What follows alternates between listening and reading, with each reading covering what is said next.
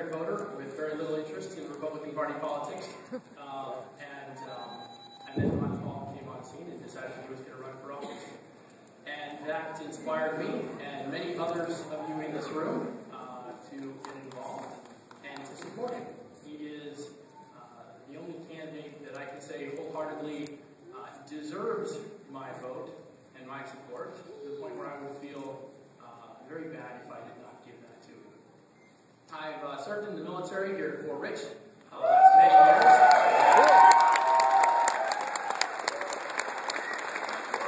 I've worn the Army uniform for 12 years. I'm now a civilian.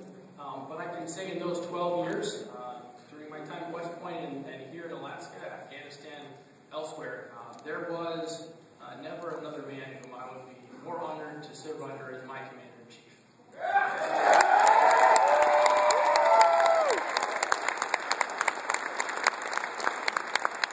So, if you were accosted by a volunteer or more with signs and rosters and sign-in sheets on your way into the building, that's my fault. I take full blame. If you were not accosted, then that's their fault for not accosting you. It's well known that there is going to be an election on Tuesday for the primary. You have each of the presidential Republican candidates running. And through that process, some delegates will be chosen to go to the National Convention and choose the Republican candidate. What is less well known is that after the Tuesday vote, there will be your district conventions where the rest of the delegates are chosen to choose the president candidate for the Republican Party. For those of you who are familiar with the process and have served as a delegate, I want to invite you right now, either if you have in the past or are planning this year to serve as a delegate, please stand up so that those around you can see who you are. Should I stand up?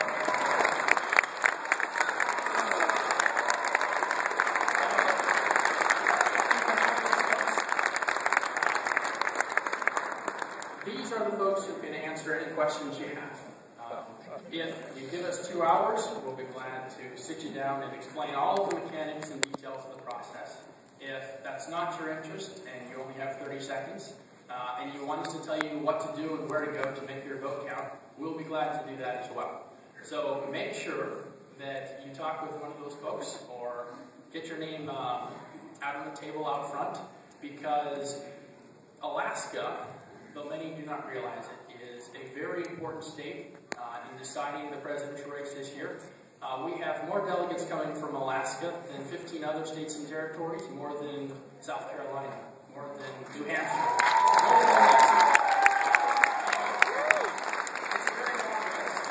And if you vote on Tuesday and make it to your district convention and vote there, then we will send delegates in support of well, the real Alaska, I like to say.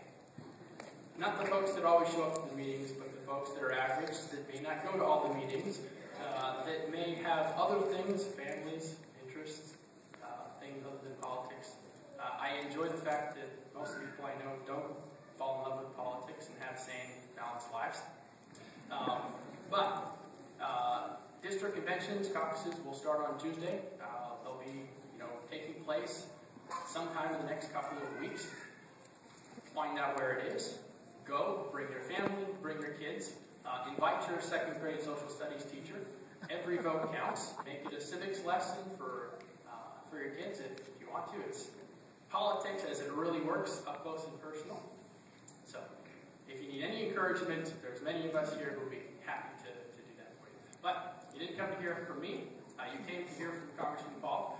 So without further ado, the next President of the United States, Congressman Ron Paul.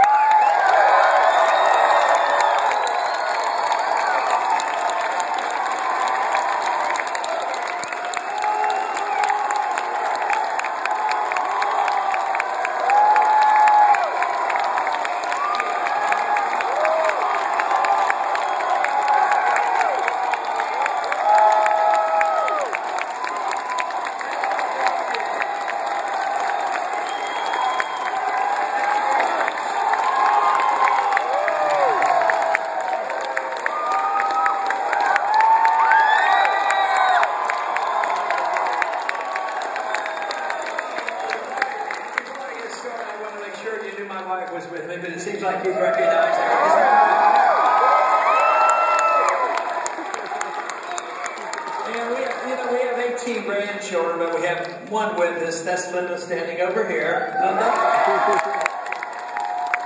But thank you very much for coming, and David, thank you very much for that introduction. And sounds like a lot of excitement. It sounds like you know there's an election going on. I've been talking about the principles of liberty for a long time, but I've always thought that the state of Alaska has already gotten the message, and it sounds like it has.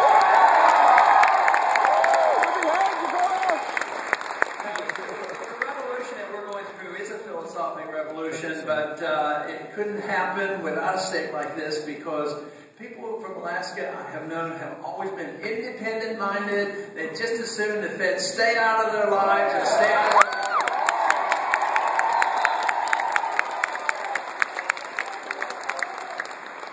So it certainly is great. You know, our country has a lot of problems, and I get a bit frustrated with what the Republican Party offers a lot of times to the Democrats. Have you ever noticed that we change parties one to the other and policies never change? Have you ever noticed that?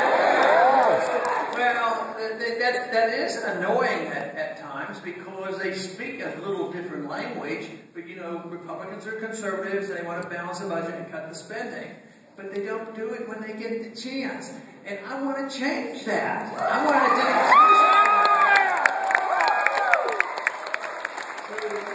so my suggestion is the first year we'll cut the budget by $1 trillion of real spending. We've got to figure out where to cut it, and we haven't worked out. We have a plan to do this. But it cuts some areas where a lot of times Republicans don't want to cut. And that is this overseas spending, the welfare that goes to foreigners and foreign banks and foreign aid and foreign wars. We could cut a lot of money out of overseas spending and move rapidly toward the balanced budget.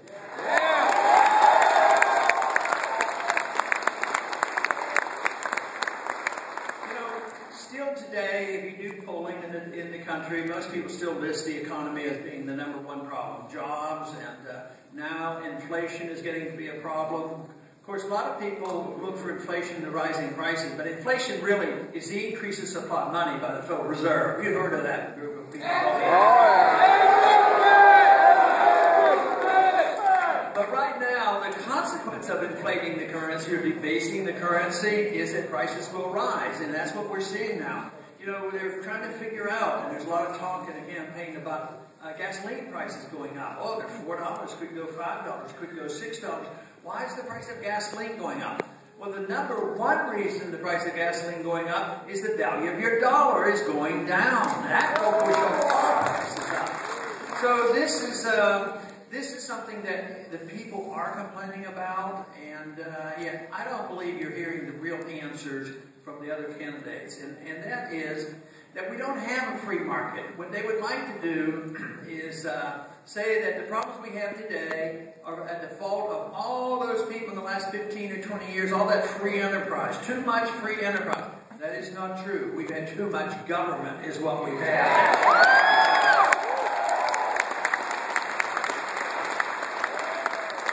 So that caused the problem. Why do they think they can solve the problem by increasing spending, increasing borrowing, increasing regulation, increased taxation, and continue with increasing the wars? That's not going to help. So we have to change the direction, and it's not complicated what we have to do. Because I'm convinced that we got into this mess because we've had way too many individuals in Washington who either couldn't read, or if they read it, they couldn't understand it. If they couldn't understand it, they didn't follow it, they didn't take their oath of office seriously. You send only people who have respect for the rule of law, who will obey the Constitution. I believe we can correct that problem.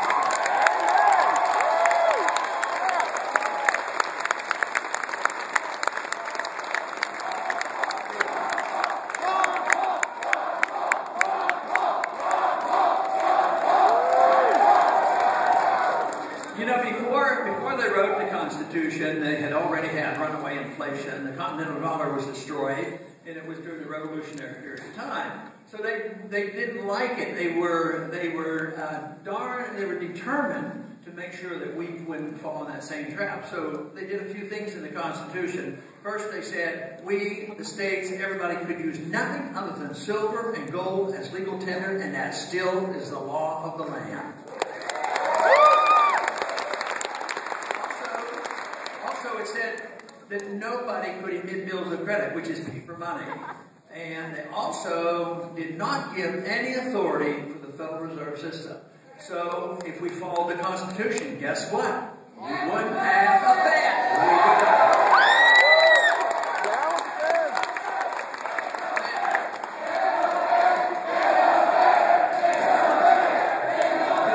The Fed will end. Hopefully it ends sooner than later, but it will end because their policies are deeply flawed. They can't continue to create all this new money endlessly. The world will not continue, to trust the dollar.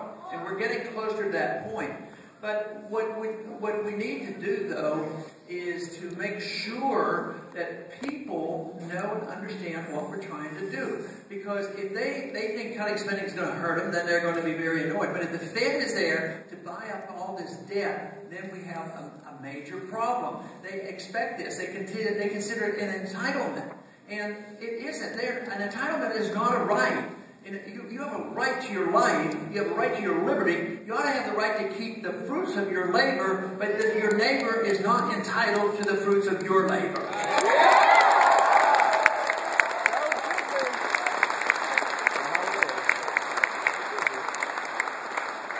But since the Federal Reserve was brought into existence 99 years ago, they've destroyed 98% of the dollar. The 1913 dollar is only worth about 2 cents right now. And I think there's a good suggestion, and see if you agree, that next year will be 100 years. I think it would be an appropriate time to repeal the Federal Reserve Act. Yeah.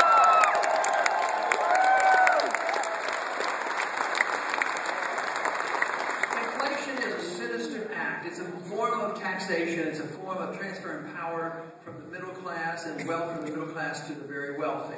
It happens naturally as you debase the currency. What happens is the people who get to use the new money first, they get the benefit. When the money circulates and multiplies through fractional reserve banking, you end up getting money worth less value.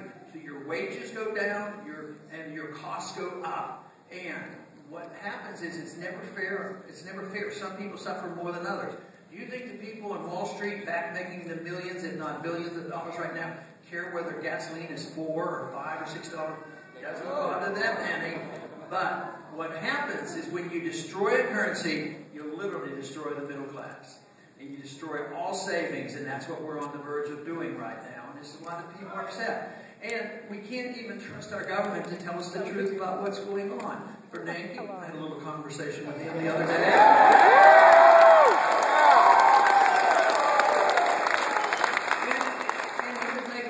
Statement that, don't sweat it, we only destroy the value of your dollar 2% per year. But 2% is way too much, but it's a lot more than 2%. It's about 9 or 10%, and a society can't last. It can last for a while, but eventually the currency is destroyed, the middle class is destroyed, and even those who have gained all this wealth become the target, and rightfully so. They made money during the bubble days. Guess what? They demanded the bailouts, and they got the bailouts. They got the bailouts from the Fed, and they got the bailouts from the Congress, and it doesn't make a lot of people happy. When we did finally get some more information about the Fed, with the bill that we passed last year, as well as some lawsuits. And what we found out, it even was a bit of a surprise to me how big a deal it is. They were involved in $15 trillion of churning credits. And that's a lot more than Congress deals with. That's how powerful the Fed is. Half of it went to foreign banks and foreign central banks and foreign governments. And they resent the fact that we ask questions. I'll tell you what, the American people should put a lot of pressure on their members of Congress, and I guarantee if President, I will be putting a lot of pressure to find out exactly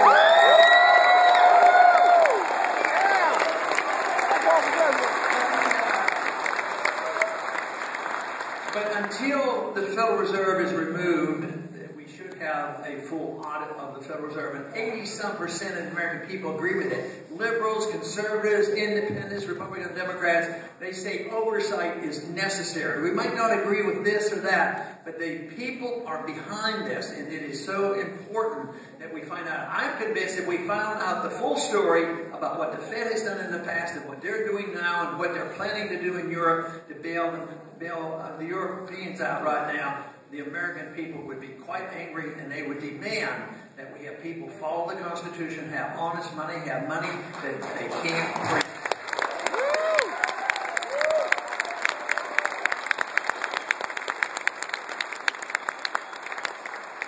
The reason why the monetary issue is so important is that we wouldn't have this deficit crisis without the Fed. You know, the best thing that could happen in a small government republic is to pay your bills as you go along. And that's what Jefferson argued. He lost the argument, and it was permissible for the federal government to borrow money. Now, if you had direct taxation for everything we did, the government would not get very big, because the people would say, hey, we can't afford this. But if they can borrow the money, they sort of hide it, and then the next thing they do is they print money, and you lose value. That is a tax. Some people suffer more than others. So it facilitates big government. If the Fed couldn't buy the debt, guess what would happen? Interest rates would go up. And interest rates would go up, up, up, and the government would say, hey, we're borrowing too much money, and the Congress would be forced to cut back. But today, the more they spend, the lower the interest rates go. You know, they just print the money, and it's a fallacy. It's a figment of their imagination that they think this is the answer.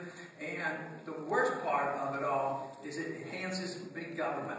We get a government that believes they can afford it and have the entitlement system, the welfare state, and then they also embark on this military adventurism around the world. And I have made a suggestion once, offered legislation to this effect to make this point. I said, let's repeal withholding taxes. Just not happen. Now, that doesn't solve all the problem of taxation, but it would eventually. Because first off, why is the businessman required to keep all these records, turn them over to the federal government, and then be on the defensive if there is any discrepancy? So we become a slave to the government as a record keeper and a participant in the tax system. But what if today we had to pay as we go, and everybody had to write a check every month to pay all the bills? This would end rather quickly, and it would be a tax rebellion rapidly, and the whole thing would stop.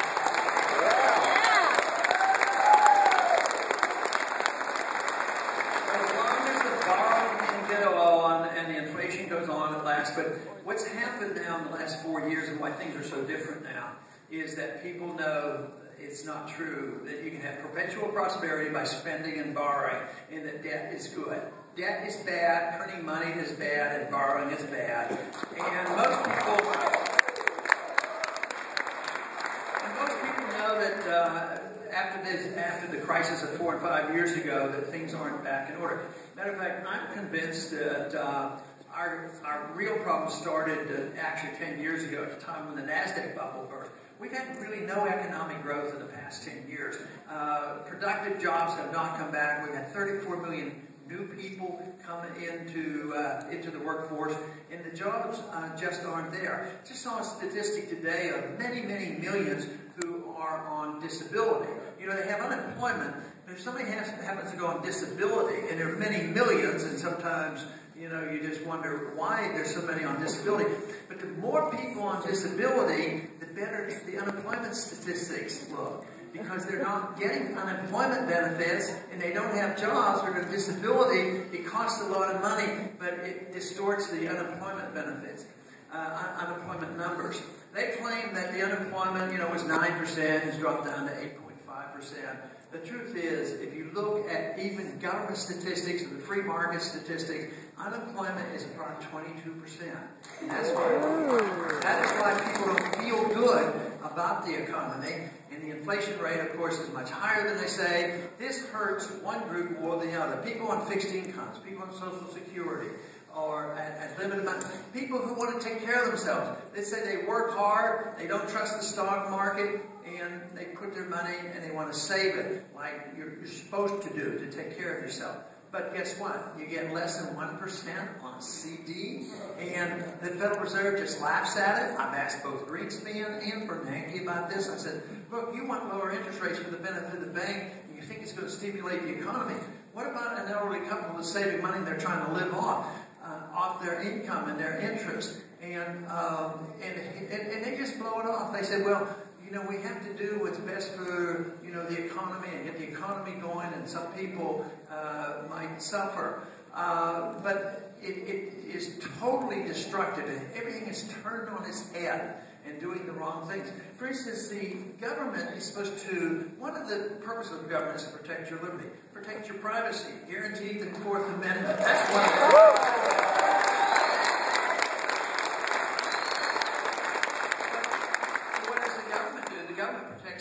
the secrecy of the government, and they destroy your privacy. So we need to reverse that. We need to make sure they understand that our private lives are our private lives, our economic lives, our medical lives are private and not, not belonging to the government.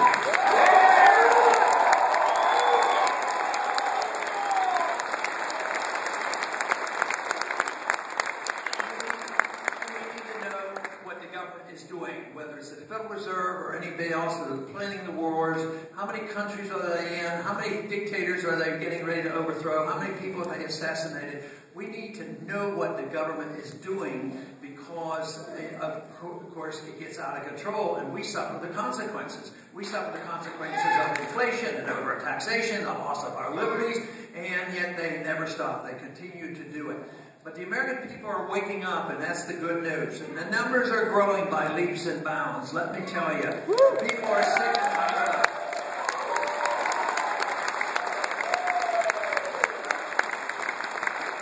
But as of now, routinely, so often the elections come, you change one party to another, and the policies never change. People say, well, they ask me point blank, they say, well, it doesn't sound like you're much of a compromiser. No, I don't compromise.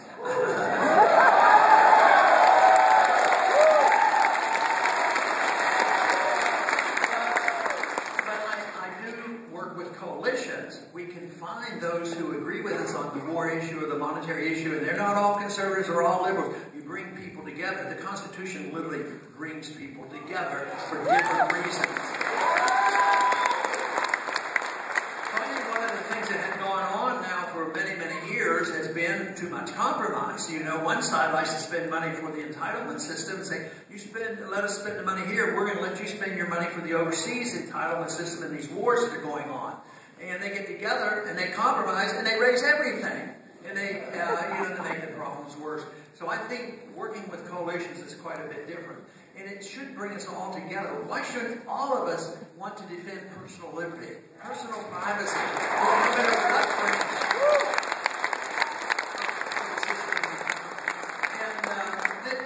This should be our goal. I'm convinced the Constitution and freedom brings people together. We come together because we want to understand what freedom is about. Freedom allows us to own our lives, run our lives as we see fit, as long as we don't hurt other people, that you can spend your money like you want to do, your personal life is your own, your church values are your own, or if you don't want church values, you can read the books that you want. All these things should bring us all together, and everybody has a different opinion. What more can we ask for?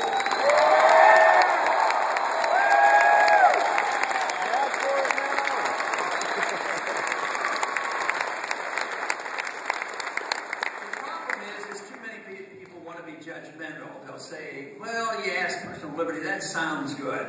But you know what they're going to do? They might have their personal lifestyle, or they might want to gamble, and who knows what they might do. So they think that they have to micromanage other people. But now, if everybody was responsible for their life and they couldn't put the burden on somebody else, it wouldn't matter that much. People should be allowed to do it, but assume the responsibility for themselves on how they use their freedom.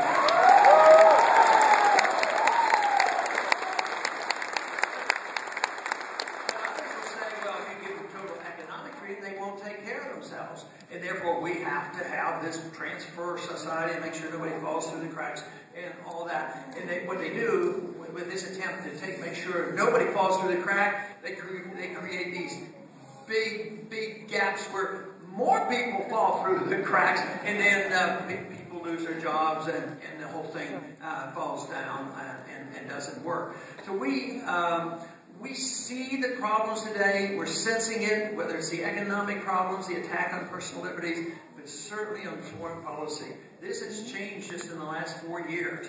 The difference now compared to 4 years ago, the American people are tired of these wars. They want us to win.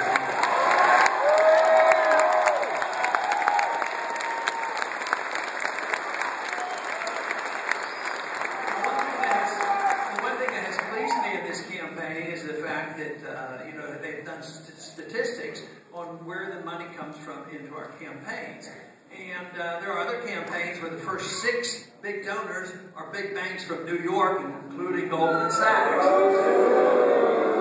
But I think my top 4 donors will be the U.S. Army, the U.S.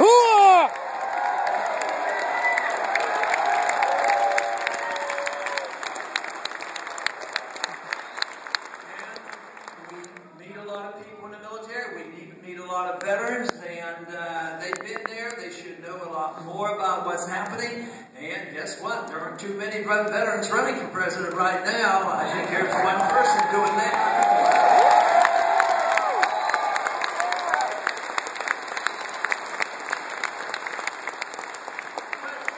National defense is a federal issue. It was meant to be a federal issue, but it was meant to defend our country. It wasn't meant to police the world and go into the nation building and make it all across the world. Not only does it not work, it undermines our national defense. It undermines our national defense and costs a lot of money. These wars in the last 10 years have added $4 trillion to our debt. Just think, if we had not gone to war, except under the conditions of the Constitution with the Declaration, we wouldn't have fought any of those wars. We'd have been $4 trillion richer. Don't you think that would have helped all of us?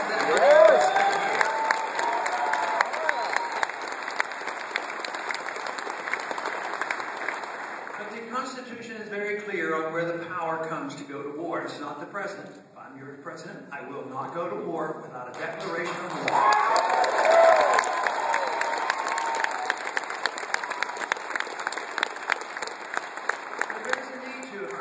Attacked and the people through their congressional members declare war, then we should go to war, fight it, win it, and get it over with it. Come on, come on.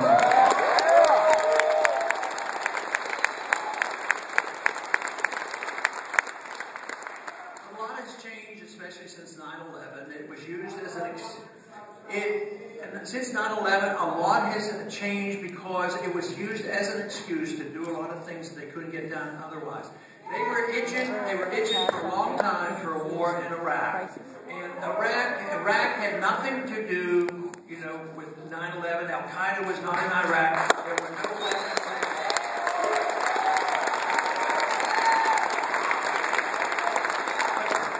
For quite a few years, they were wanting to go there, and this was the opportunity. They saw that, and they used that as an excuse.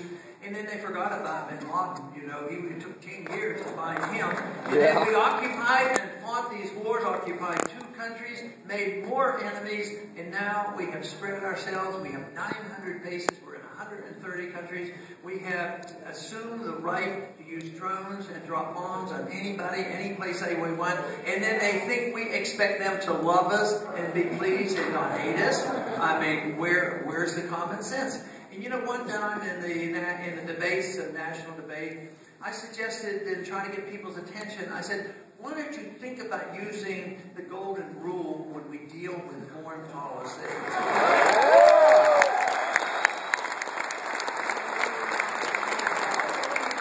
What would be so wrong with taking a breath and saying, oh, we want to do this, A, B, C. What if somebody did that to us? How would we react? Just ask that question. What would we say if China put their navy in the Gulf of Mexico and say they're protecting their oil? I mean, we wouldn't be too happy. What if somebody dropped a drone missile someplace and they said, well, we had one of our enemies there and he's a bad guy and we wanted to wipe him out? We wouldn't take that lightly. And one thing is there wouldn't be bipartisanship here. The whole country would want to be practicing their Second Amendment rights as well.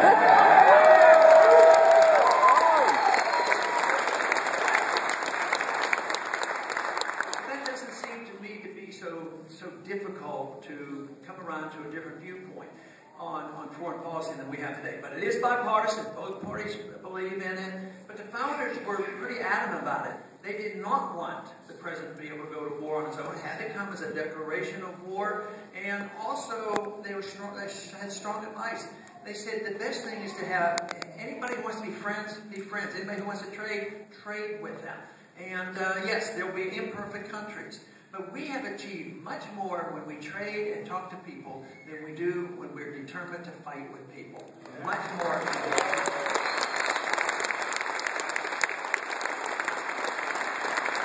I think about the 1960s. I was drafted in 1962 during the missile crisis in Cuba. And it was a tough time. There were missiles in Cuba, and the Soviets had 30,000 of them. They had intercontinental ballistic missiles. And I was rather happy that Kennedy was willing to talk to Khrushchev.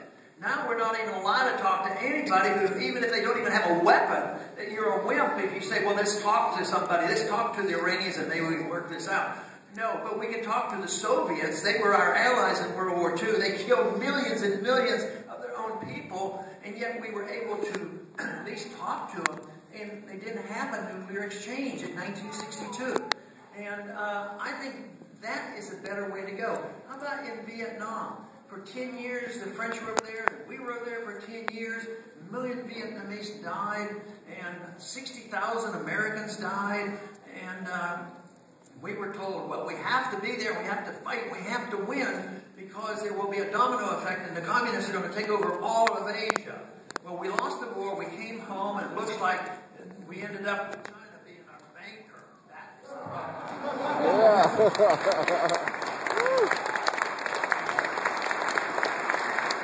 We have a mic, I guess it's back now.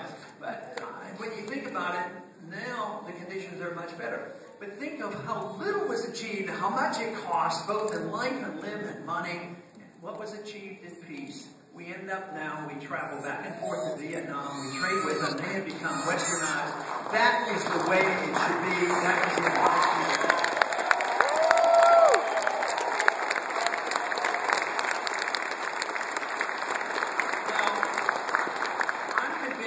I'll win this argument. Not because I will give a persuasive speech in Washington and they're going to agree. More and more Americans agree all the time now. But the reason why we will win the argument is we won't be able to afford it. Just as the Soviets couldn't afford it either in Afghanistan. They had to go home and their empire fell apart. So we won't be able to afford it, but it's going to be a difference. And when I talk about cutting spending, cutting this $1 trillion the first year,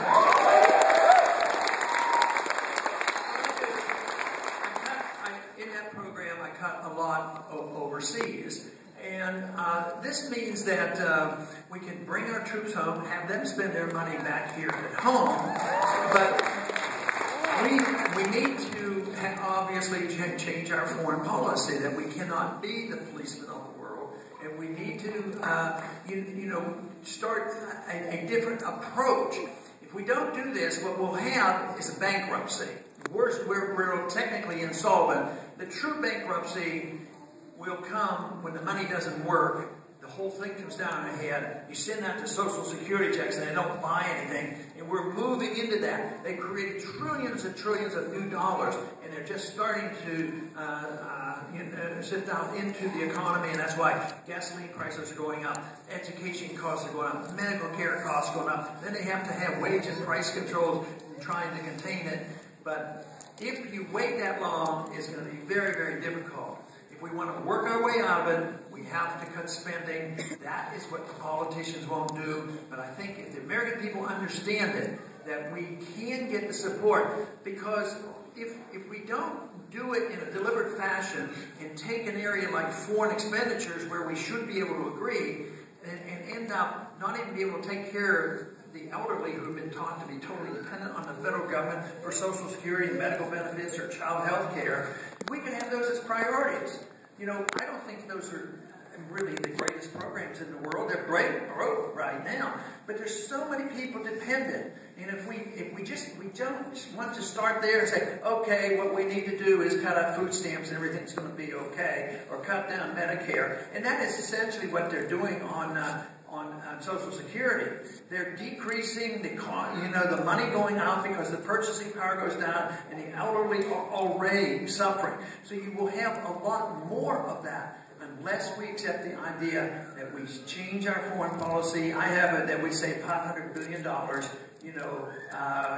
with the change in foreign policy. And I'm convinced we'd have a stronger national defense, not a weaker. We would be less vulnerable, not more vulnerable.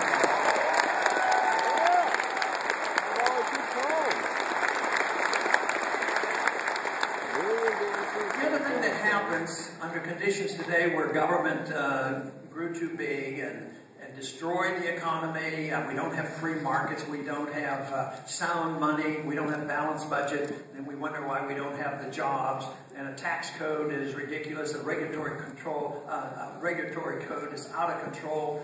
But there's another thing that happens when government gets too big. When government grows, the people's liberties shrink.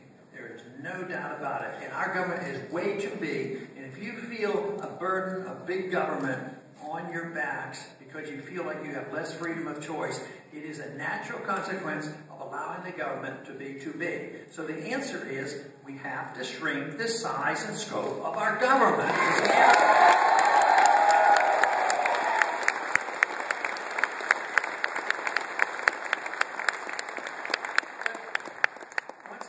After 9/11, there was a bill that they wanted to pass, they had tried for years, and it was on the books, but within weeks it was passed, and it was something called, misnamed, obviously, they called it the Patriot Act.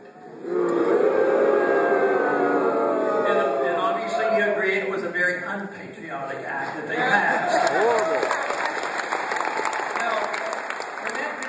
Voted on, I recall sitting beside another member of Congress. He voted for it. Guess what? I voted against it. I asked him, I said, why are you voting for this? The particular bill that was on the floor came up rather rapidly. Nobody had really seen it. And we had an hour debate, up and down vote. It was within a couple of weeks. And I said, why are you voting for this? He says, well, we just had 9/11. He says, and it's called the Patriot Act. I said, well, there's some bad stuff in this bill. He says, yeah, I know that. I said, you didn't have a chance to read it. Yeah, I know that. He said, but I can't go home and tell my people back home that I voted against the Patriot Act because they wouldn't understand what the problems are. I said, but that's your job. Go back home and explain it to your people.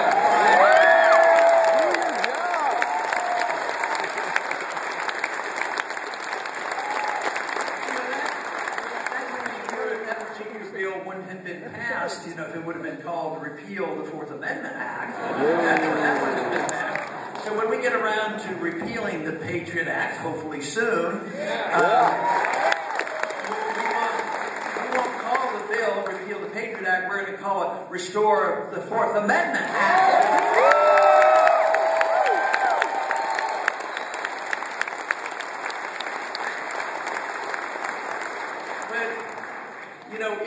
The Patriot Act gives all this clout to the TSA to poke and prod and search and do all those things at the airports. So it's the idea that they don't even need, they can write their own search warrant. The person doing the searches can write their letter to search us. It isn't approved by the courts. So we've literally thrown our Fourth Amendment out. And the founders were so emphatic about that. That was one of the incentives, for the revolution. They were sick and tired of the military coming and invading their houses and doing all those things. So they wanted our privacy. They wanted us protected. And yet this has literally been thrown out. So now you compound that with some of the changes that have been going on for the last 30, 40 years of how they have used the drug laws. I mean, they use the drug laws as an excuse also to come busting into houses to make sure people aren't doing things they shouldn't be doing.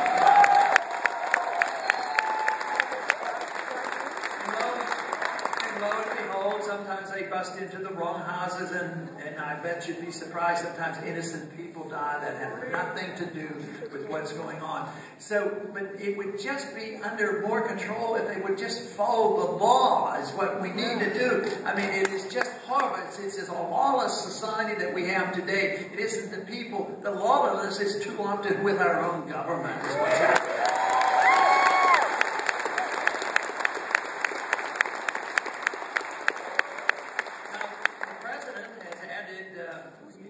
Problems to this because a year ago he announced that he had the authority to assassinate American citizens. And to prove his point, he's done it on 3 occasions. He found one guy that was very, very controversial, Lockie, and they didn't have any charges made. They didn't try him or anything like that, but they knew he had associated with some people that might be bad people. But anyway, they decided he was bad enough. He had to be assassinated, so they achieved that. Or so later, they decided, well, that he had a family member that was associated with him too. He was also guilty, so they went and assassinated him. But they were a little bit embarrassed because he was 16 years old. He was outside barbecuing with his cousin, and they considered this legitimate. When the president was asked about where did he get this authority, he says, "I'm the commander-in-chief." And he says, well, he says that's a little bit different. He says, but the Constitution says that a president can do anything he wants except those things that he is prohibited from doing. That he has turned the Constitution upside down. He is only allowed to do the things that are explicitly given, the permission given to him.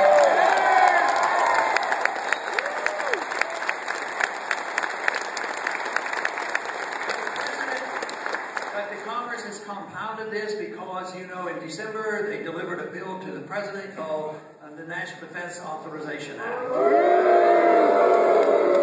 And this gives the president even more power. And he signed it. He said, "Happy New Year to the American people." He signed it. And it literally says now that the president has the authority to use the military to arrest an American citizen.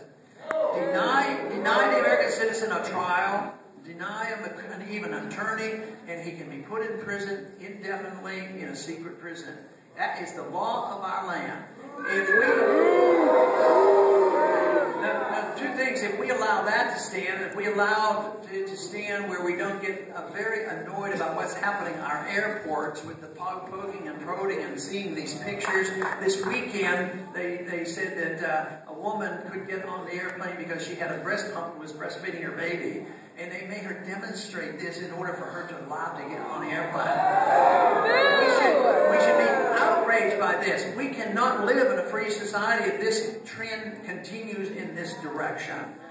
So what I see, though, is something good about all this. The American people have finally gotten fed up.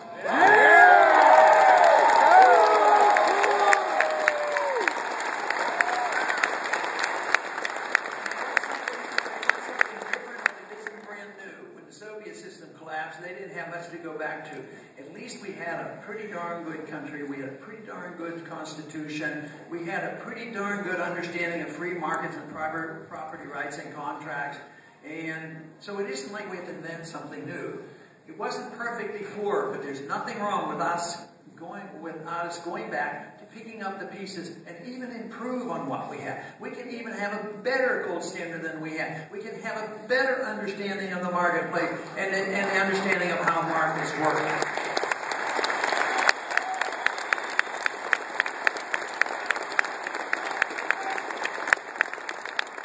And we live in an age right now where there is an opportunity for conditions are different from 4 years ago. The people are upset about the Federal Reserve for the first time in this 100-year history of the Fed. The first time the Fed is not on the table. They are annoyed by the economy, and they know that government brought this all on, along with the Fed. They're sick and tired of the wars. They think government is too big. So the answer is to be found by finding people who will really defend these principles of liberty and sending only people, whether it's to the Congress or to the White House, that believe in these issues.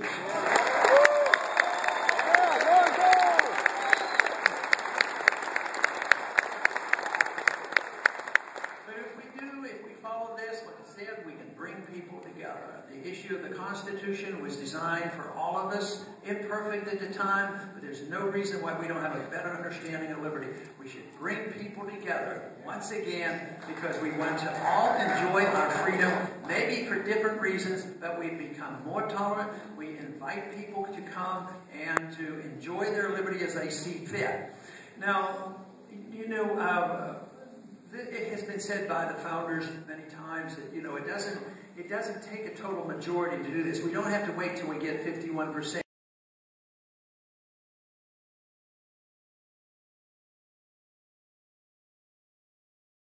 Brush fires of liberty in the minds of men.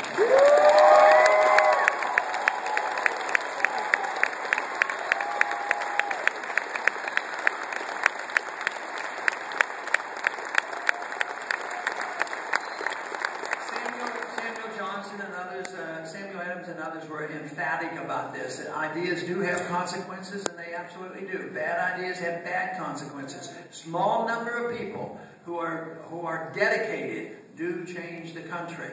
And we do. We have a small number of people, but this number of people now are growing by leaps and bounds, and they're energetic, and they're getting involved, and I believe that we have actually in the middle and of a major change in attitude, just as it was at the time of the Depression, where they said free markets caused the Depression, but by that time they had already undermined the system. Today, the system is going in a different direction. The people are waking up, especially the young people I meet. The places where I go on campus,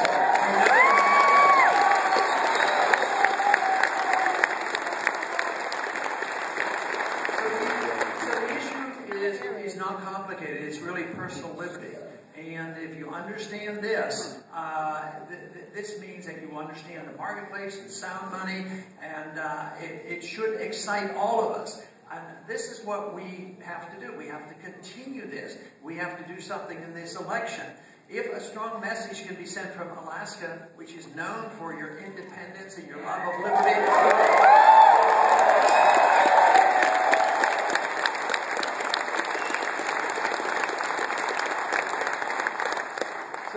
the campaign obviously is very, very important. The ideas are very, very important. The enthusiasm is necessary. If we have all the ingredients, the need for something, the understanding of what we need to put in its place, and now we have an energized group of people who are willing to work for it. So everybody has a responsibility. Your responsibilities are different for different people. We don't know exactly what your particular job is. It's to become well informed, but to participate. In the short run, we do know that we have a tremendous opportunity and on Tuesday to make a difference. I hope you will join and make sure that you will be there on Tuesday.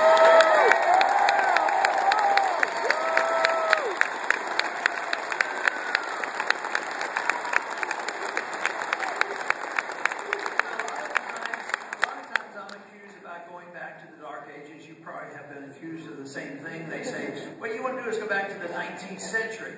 But you know, freedom is a really very new idea. It hasn't been tried and tested like tyranny. Those who argue with us, about the foreign policy and call us the isolationists, and they're the ones who want to put the tariffs and the sanctions on countries. But they're the ones who are always, you know, causing trouble. But tyranny is ancient. It's been here around for the entire experience of history. It's only freedom that is relatively new. It's been barely tested. And we had a fantastic result. We became the wealthiest country, the biggest middle class ever, and the maximum amount of freedom. And now it isn't there. Our middle class is shrinking and it's getting poorer. So there is a real challenge there. And if we don't want it to break down, which it will if we continue to do this, we just can't continue to do what we're doing. And right now, I don't see many offering an alternative to this. At least, you know, as other candidates or the other party, it seems like they're endorsing the same thing over and over again. So we have to present our case because it is so necessary that our case comes through.